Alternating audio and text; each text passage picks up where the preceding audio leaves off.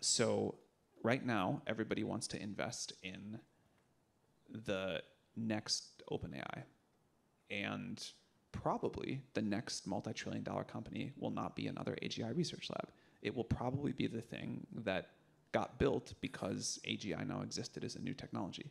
In the same way that when OpenAI was starting, what most people wanted to invest in was like, I don't remember what, another Facebook or something, or another cryptocurrency.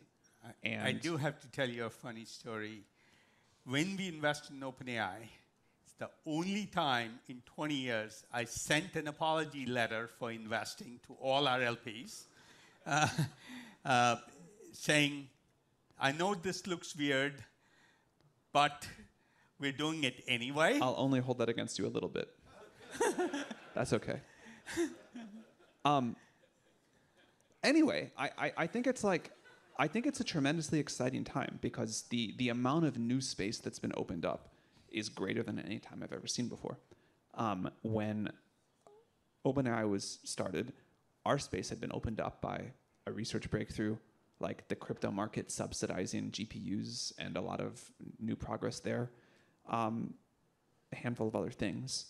But there weren't, I remember that time period. The list of things that I thought were worth working on was very, very short.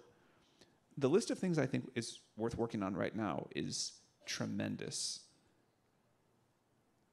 And I think that's what people should be going off to fund.